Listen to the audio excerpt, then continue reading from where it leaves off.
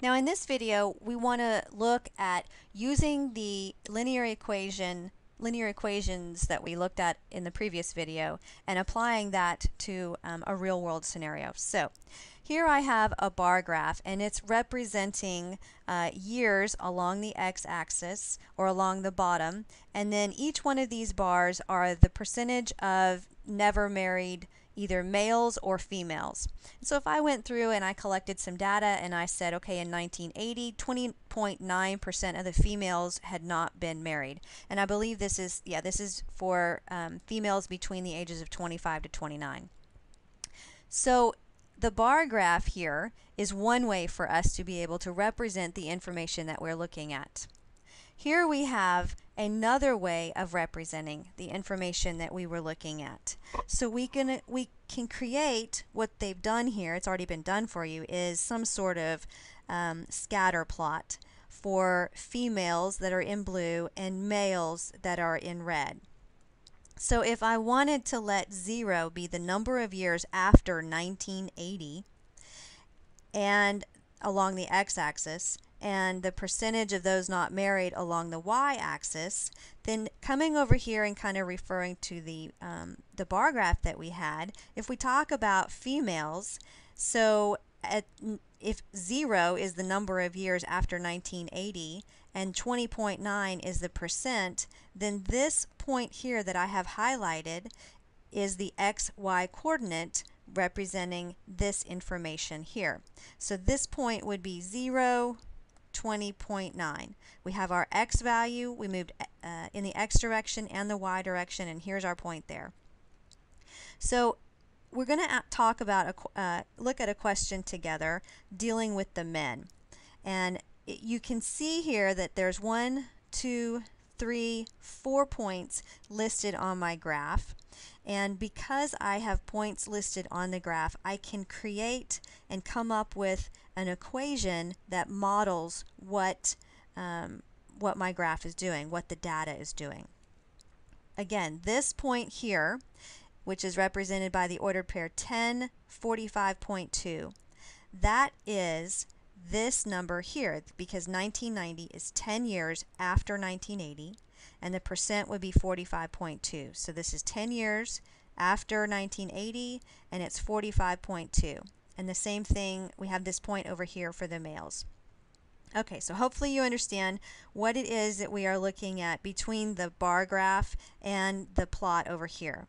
Now the question that we are being asked to find is, I want to use the red line for the men to develop a model for the percentage of never married American males ages 25 to 29. And to do that, I'm going to use the 2 points that are shown here.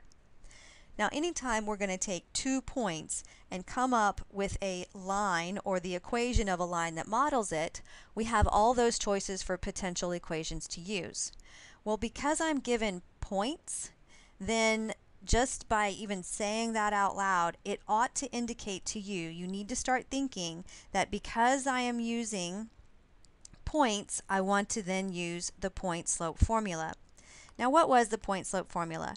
The point slope formula said y minus y1 equals m times x minus x1. Within the point slope formula, I need to find and use one point that's going to give me both the x and the y value there. And then I'm also going to use, if I'm not given already, I got to figure out what the slope is.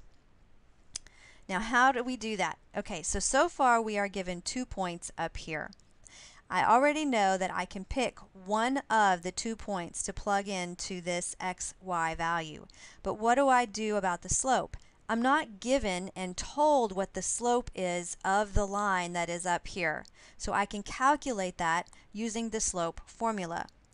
So the slope, which is going to go into my formula here, comes from y2 minus y1 over x2 minus x1. Remember, that's the difference in these 2 points. So we're going to subtract the y values, and I don't know if you can see that very well, but I'm going to subtract the 2 y values that are shown there, and they are 51.7 minus 45.2, and I'm going to divide that by the difference in the x values, 20 minus 10. Now don't get too hung up on y2 minus y1, x2 minus x1. All you're doing is taking the difference in the y values, dividing that by the difference in the x values. And as long as I take the difference in the same order, we're all good. So if I start with the second point for the y's, then I need to start for the second point on the x's. So down here I took the y value of the second point, subtracted the y value of the first. Here in the denominator I took the x value of the second point and subtracted the x value of the first. So when I do that calculation, I am going to get 6.5 over 10. Now in general, when you're doing some sort of real-world modeling, we don't leave our slope as this. We go ahead and find out what the decimal representation of that is. And it's 0.65 when I do it on the calculator.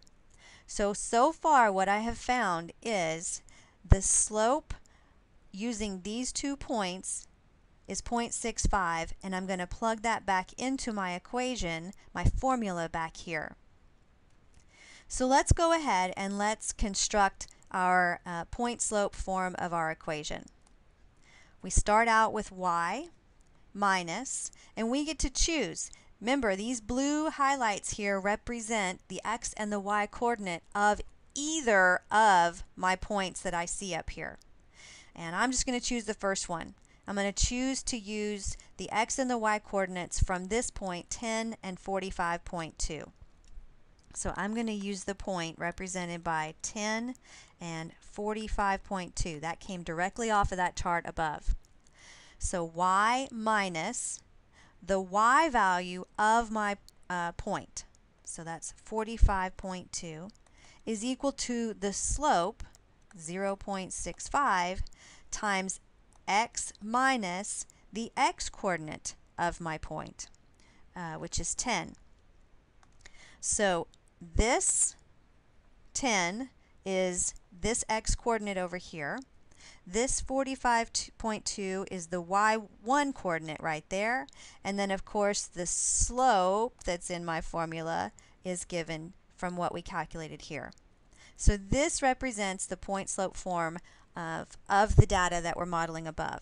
Now the second part of my question asks me to take that point slope form and now change it into the slope-intercept form. In other words, we basically take it from here and we kind of clean it up. So let's do that down here. I'm going to move my equation down. And what we want to look at, we're going to take this equation and we're going to kind of clean it up. We're going to put it into the slope-intercept form. To do that, I am going to distribute and get rid of my parentheses. Now remember, when I distribute this number here, it's multiplied into both of those terms on the inside of the parentheses. So we have y minus 45.2 is equal to 0.65x minus 6.5 when I multiply this number times that. Now I'm going to add 45.2 to the right hand side, and I find out that y is equal to 0.65x plus 38.7 when I add it. And this right here, y equals the slope times x plus 38.7, is the slope-intercept form. Remember, this is the slope and this is the intercept. It asks me though to take it and write it in function notation, which means I just simply rewrite it with an f of x at the front. So f of x is equal to 0.65x plus 38.7. So that is the equation that is modeling the line that passes through these 2 points, or that represents this equation up here. The last thing that I'm asked to do then is, okay, well now that I came up with an equation that models the data I'm looking at, can you predict what the, can you predict the percent of never married American males in the year 2015? So we're going to use this function here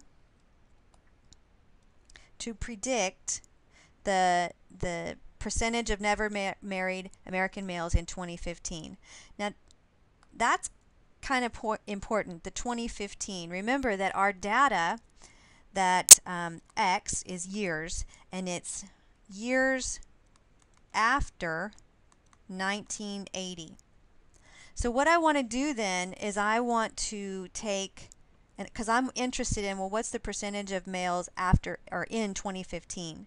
So I'm going to take 2015 and subtract it from subtract 1980, because I need to know, well, how many years is 2015 after 1980?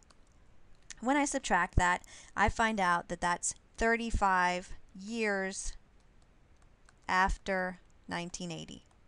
So the 35 years is now X, and that's what I'm going to plug into my model up here.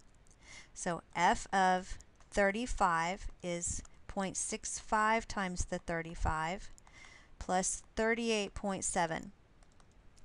When I calculate that out, I find out that it is 61.45. Remember, this is the percent of males after 1980. So it would be 61.45% of the males in 2015 would be unmarried. And that's how we would go about using the point slope formula to model the data given.